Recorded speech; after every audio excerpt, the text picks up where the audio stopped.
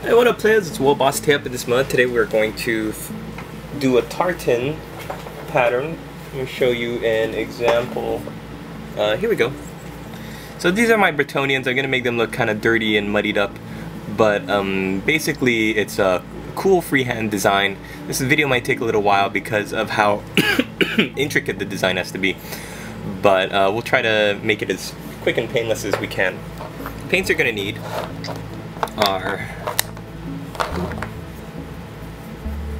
Cantor Blue, Calidor Sky, Doombull Brown, XV88, Wah Flesh, Moot Green, and if you want, like I'm going to be doing it on my Bretonians, so I'm going to make them dirty with some Agrax Earthshade. Dirty. So the first thing you're going to do is you're going to take your Cantor Blue and you're going to give the entire surface area a nice coat. And I already did that part. You just put it on your wet palette and thin it out with some water and just coat the surface area. I actually was filming this first and I was just kind of rambling and talking because in order for the paint to dry, you need to let it wait a little bit. So the paint should be just about dry now. So what we're going to do now is we're going to take some Doombull Brown and we're going to draw the design. Now for those of you new painters out there, freehand design, freehand basically means putting a pattern onto a model without having any kind of embossed design to follow. So it's a little bit of an advanced technique, but I'm going to teach you the easiest way that you can get into doing it.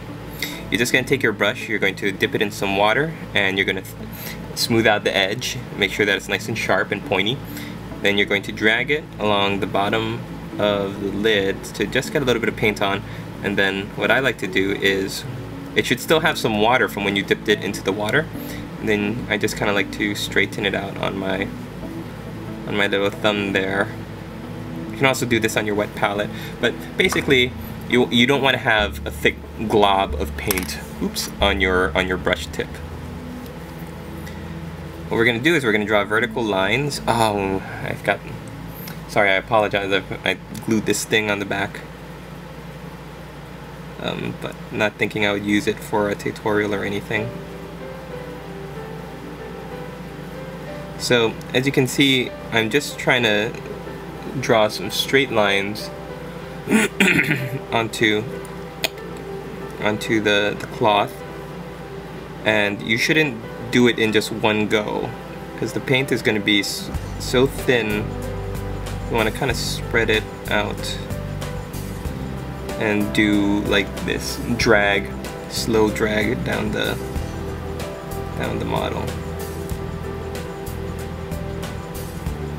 You're also gonna have to eyeball the distance, and the tricky thing with this is not getting upset with yourself at the very beginning.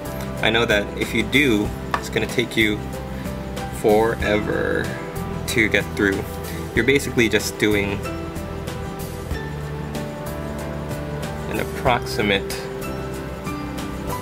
let's see if I need to zoom in a little bit, an approximate distance from each line to the next.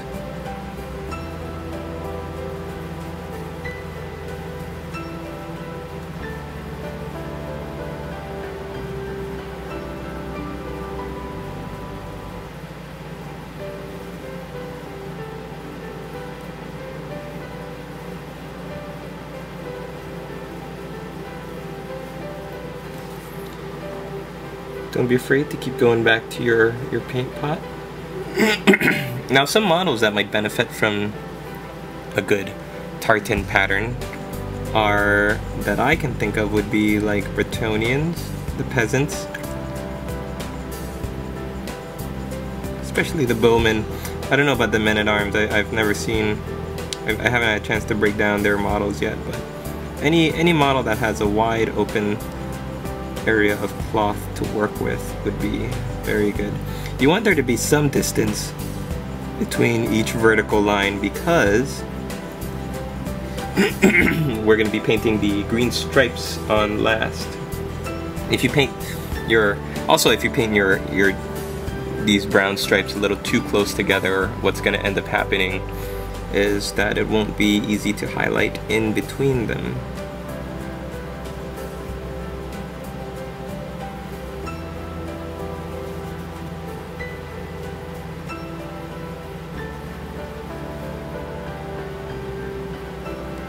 Another thing that might be tricky is getting the hang of painting on a curved surface. So you just kind of want to go with the fold and be as, you know, as careful as you can be. So after painting all these vertical stripes, the next thing we're going to do is we're going to paint horizontal stripes. And I like to start from the top and work my way down.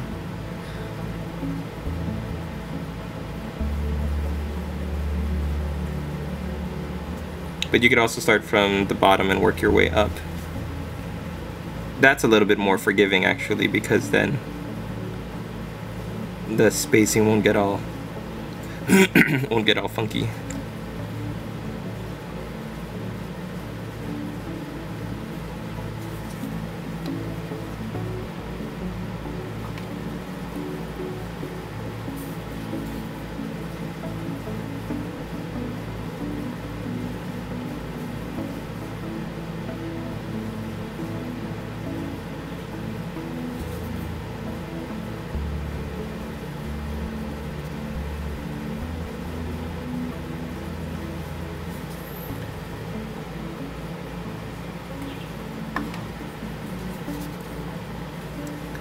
So what I like to do is, for this model, we're gonna try doing 3 lines.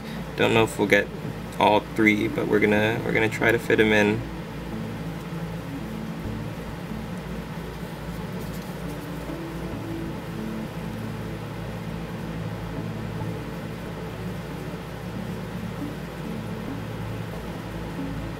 And how to fix a mistake. If you make a mistake, you just go over it with the paint that you were using one step earlier.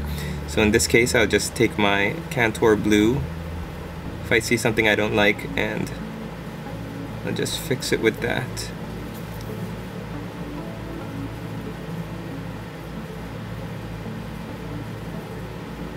Let me show you a little example.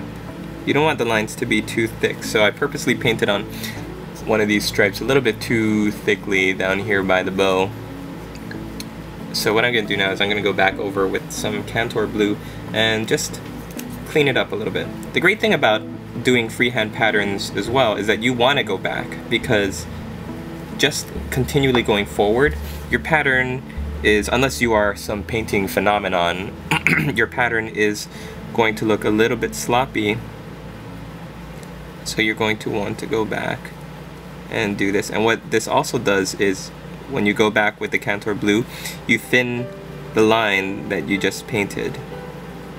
So if you put too much paint by accident on one of the Doom Bull brown stripes, then what you're doing is really cleaning it up, smoothing out the distance between each square, and it's really gonna end up making your model look a lot better. So we've only got a little bit more to paint with this one.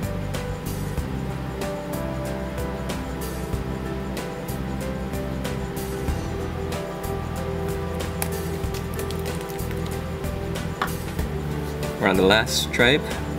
Hallelujah.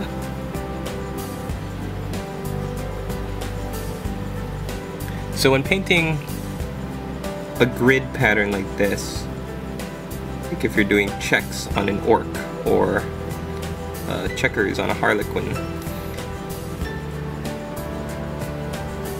then the most important thing is to eyeball the distance, and your brain and your eyes have to constantly be working together with your hand, with the tip of your brush, so that you are aware of where where you need to be painting this line. And I know it sounds simple, but this is a concept that took me a very long time to master. I don't even think I mastered it yet, but I'm working on it. The concept is that your eye might see and gauge the distance correctly and tell your brain, okay, you're a little bit too far to the lower line or too far to the upper line, but then your hand, meanwhile, is kind of going on an autopilot, especially if you're painting this, well, if you're doing something like this when you're tired, or when you're, you know, when you've got stuff on your mind, or if you're painting while you're listening to a podcast or something, and you're just not concentrating. Alright, so there we go. Full grid all the way around the model. Let's take a moment to look at that. If any of those lines look a little too thick, you can just go back over them. But really, at this point, you don't want them to be perfect. We are not looking for perfection just yet. Next thing we're going to do is we're going to take our Calidor Sky and we are going to paint within the blue and highlight all the blue. So doing the same thing, we're just getting paint on the tips of our brush.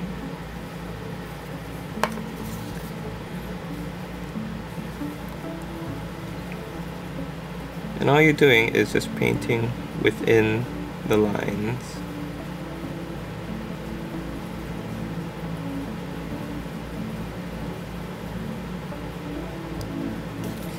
Now with this, you don't want to just stab the brush tip down, because then the paint could spread in any direction. So what I like to do is just kind of drag it in constantly in one direction. So I'm going from top to bottom, or my brush is just going up and down like this, up and down, up and down. I'm not doing side to side, just doing up and down, and then side to side to only at the end to fix any stray paint strokes. But by having a consistent brush stroke going in one direction all the time, you are able to have a seamless look to your model, and the paint goes where you want it to.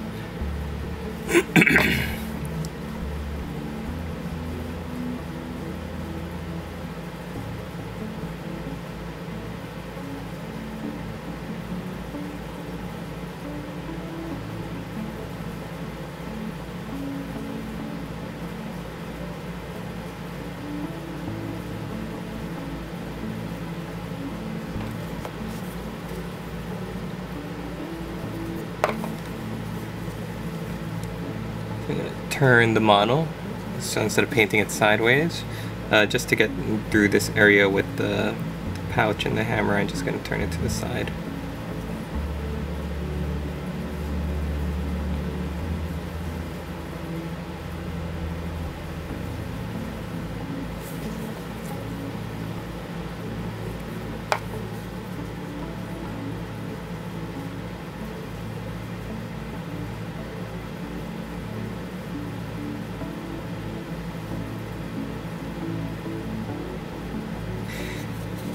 Now I'm going to turn it back.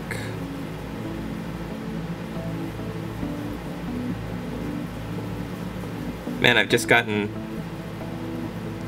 back into having enough time to watch all of the videos that I've been missing out on, and I can't wait to get through all of them. I've been missing so much these past couple of weeks.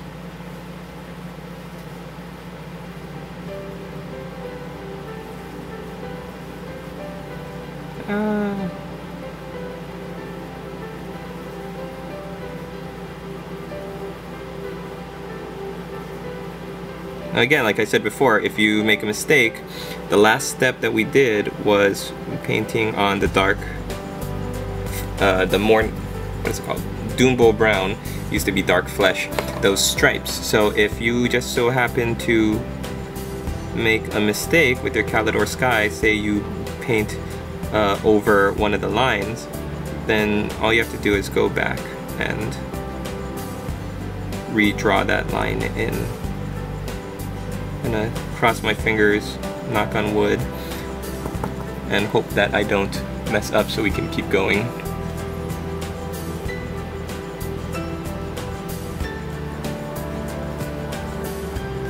So I'm gonna pray that the camera's in focus. Is the camera in focus, Igor? I don't even know why you ask me that, Master. The camera is always in focus. Oh, Igor, you need to check your eyesight, buddy. I've been looking at some of the last videos and they've been looking quite blurry sometimes. But it's not my fault, Master. I have cataracts.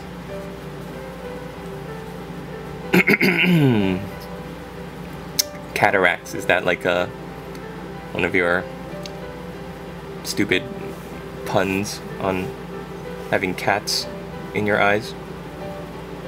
No, dummy, I have cataracts in me eyes. Oh, okay. Next, what we're doing? Oh, we are going to take our XV88 and we are going to paint where the lines, where the Doombo brown lines cross. Now the guide on Zenova says to use Vermin Brown, and the equivalent of Vermin Brown is, oh, I can't remember off the top of my head, but I found that using this, which is kind of like the old snakebite leather, has a nicer pop finish. So the good thing about this one is that you're just kind of dabbing the paint onto where the crosses are. So you want to be careful because you could potentially screw up, like, or not screw up, but have to go back 2 steps to paint either a Doombo brown line or if you get it in the blue Calidor Sky. But the great thing is, as long as you keep the paint on the very tip of your brush and keep your hands braced. That's another thing I want to talk about, bracing your hands. So I've got my cork here with a little bit of poster tack on the top to secure the model.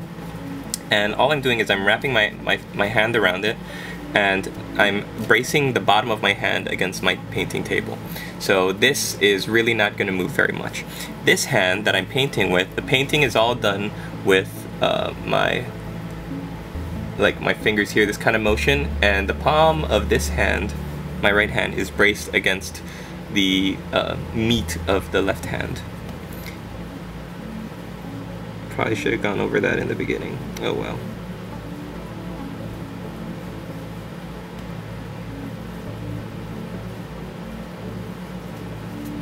So as you can see, it pops out really nicely against the brown, the Doombo brown.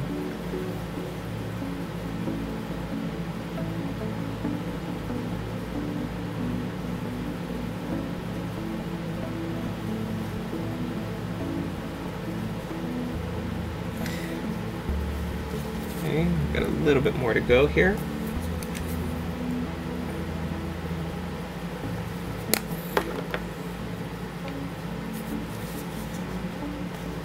Oh, doing it in real time.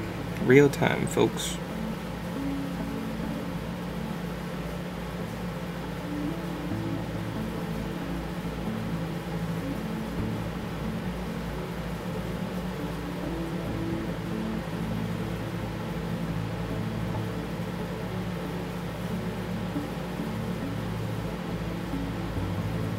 Okay, so I messed up just a little bit on that last one. I got the XV88 a little bit too low.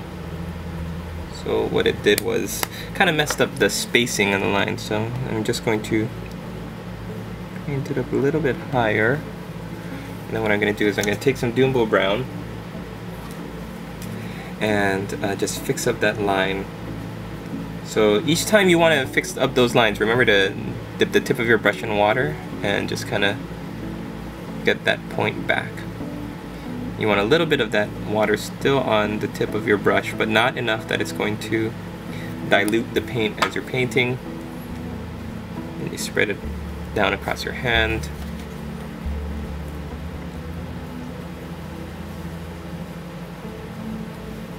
and just go back and clean. So this is what your model should look like at this point. Pretty cool. Alright, the next step is we're going to take our wah flesh, doing the same thing we did with the Doom Bowl Brown. Now what we're going to do is we're going to paint green vertical stripes, just the vertical stripes. And we're going to paint those in between each of the lines. Now this green stripe step is last because you're going to be painting over the Doom Bowl Brown lines that are going vertically. That makes sense. Or horizontally. You're painting over them. You're painting over everything. The blues, the browns. That's why it's very important that you make sure that you're happy with the grid of the Doom Bowl Brown before this, because this next step is going to kind of change everything up.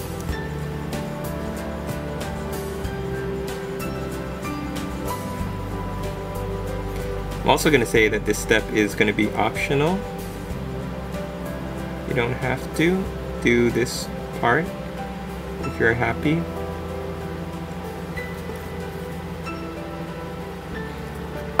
Now, you shouldn't even see it too much.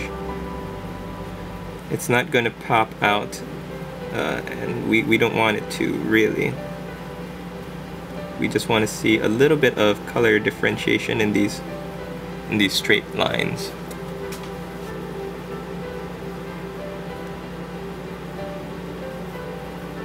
I'll tell you what is going to pop out though, the moot green that we're going to paint over this. So we're just laying the groundwork, and the reason we're doing that with this one, say instead of like scarsnet green or a brighter green, is because this green is going to allow you to easily go back and fix. It's not that bright. Once you get the moot green on though, that is going to be it, my friends.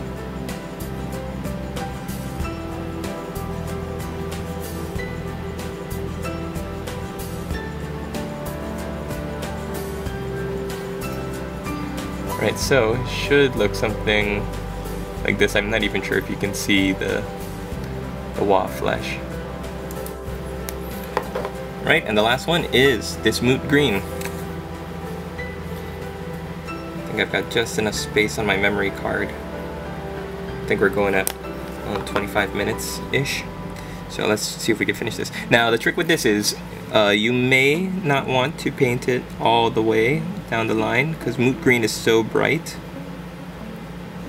You might just want to highlight a little bit of that wah flesh, like anything that's on the flat surface area. You don't want to go into the folds of the cloth, if you know what I mean.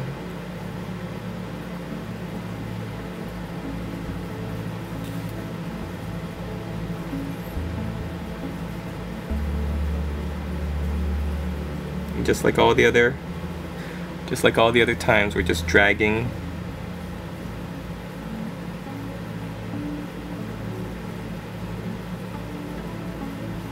the paint down.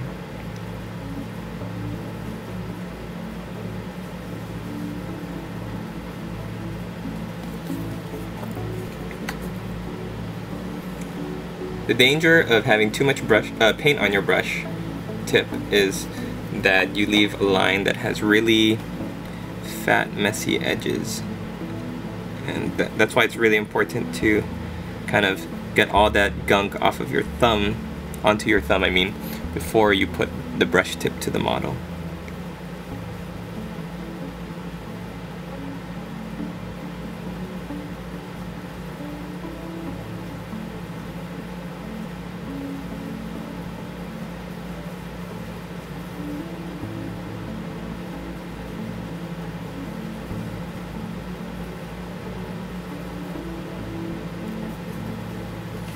What it might mean is that you have to go back if you don't have enough paint on your brush because you wiped it all off on your thumb. But really that's a small price to pay for not having to go back and redo all your hard work.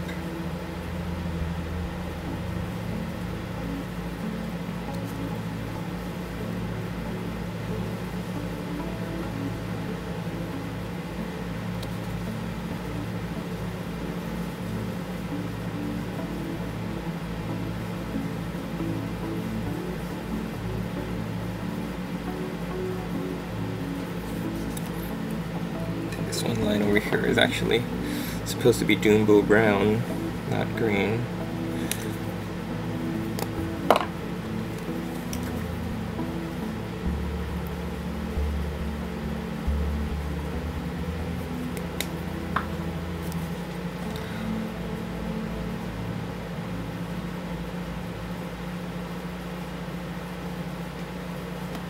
Okay.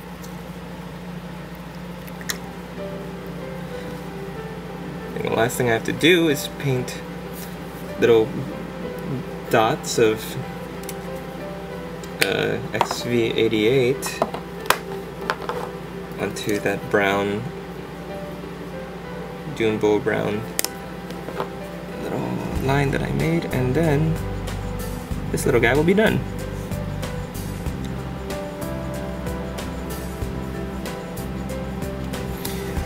And there you have it. He is all done and ready for the fighting. Now that would be like a normal guy that is wearing his tartan pattern, and he's ready to fight, and he's real proud of it. Because this is Dirty Bowman, we're gonna dirty it up with some Agrax Earthshade. Now the tricky thing about using Agrax Earthshade is that it is really thick with the pigments and stuff. It's really dark. If you just paint it straight out of the bottle, it's gonna get stuck in all the wrong places and just really pool and kind of obscure the hard work that you did. So what I'm gonna do is I'm gonna take a bigger brush, dip the tip in some water. There's still some water like all over the tip, and I'm going to just get a little bit of Agrax Earthshade, dip it back into some water, and paint it onto my model here. I think you want like a 2-to-1 ratio of water to shade. If you have more than that, the shade is going to obscure the detail. Basically what we're doing is we're toning all the colors together. It's getting rid of your any brush strokes that you did, and it just kind of ties the model together really nicely. You can also, if you have matte varnish, I would suggest using that paint on matte varnish. Just put a little bit, mix a little bit of it with some water and just a tiny dab of Agrax Earthshade. Paint that over, and that is going to give you a really nice finish. And there you have it. A little bit more, just to dirty them up. And this of course is to taste, meaning you do it until you're happy with it. You just don't want to ruin the good work that you did. And there you go. Look at that, freehand. So I'm gonna post this up, and a challenge I'd like to make to all of you is to see what you can paint this tartan pattern onto. So give it a try, let me know how it goes right below in the comments, and also follow that link to Zenova's website. I'll attach it in the link below because it's just so good. Genova, sorry. Genova. I'll attach it in the link below, so go there to see how to do it step by step. But hope you enjoyed watching it through this tutorial, and we'll see you in the next video. Latest, players!